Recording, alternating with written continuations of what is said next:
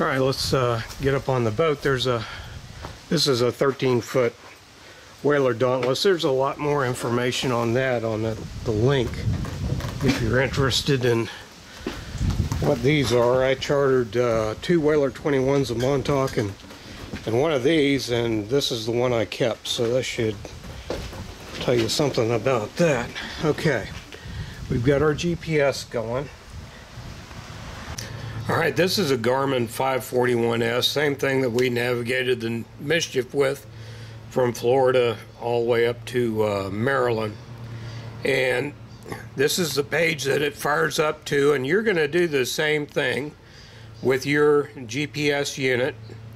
You're going to, no matter what manufacturer, you're going to come down, you're going to look for your configure page.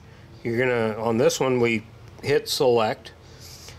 Come down to preferences, we're going to select that. We're going to look for units, we're going to select that, and let's see, we've got position. Now right now we've got heading in minutes and seconds, and a number in minutes and seconds. Let's just go ahead and go to that.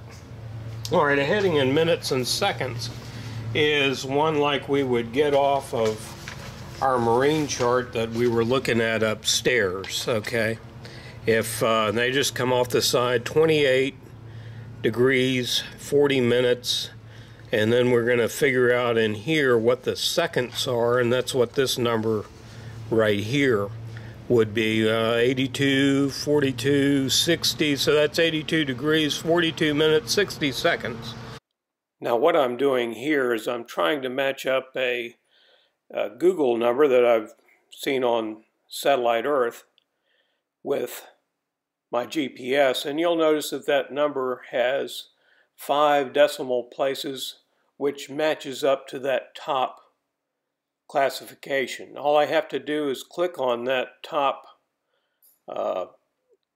button, and all of my numbers are now converted into that. Same with Loran TD. See that down at the bottom? Now if I have Loran numbers, I would just click on that. All of my waypoints will now present as Loran TDs, and if I click on my waypoint, enter waypoint, I'll enter my Loran TD.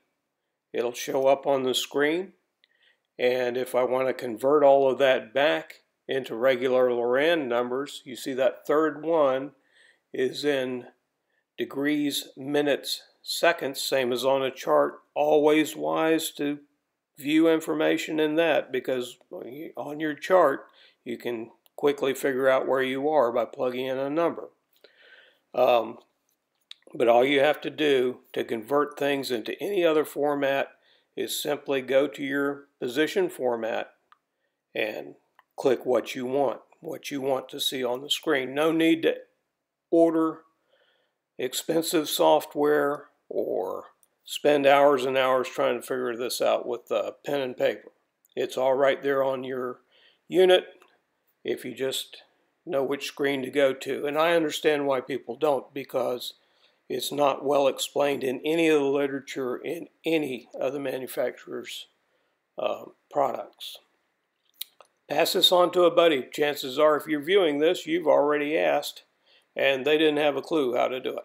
So there you are. Good luck with your fishing, flying, gold hunting, whatever you're watching us do, and hope to see you in the future sometime. Okay, let's select that. All right, I want to edit that waypoint because it's empty. See that 28, everything else is empty. All right, we're going to select that.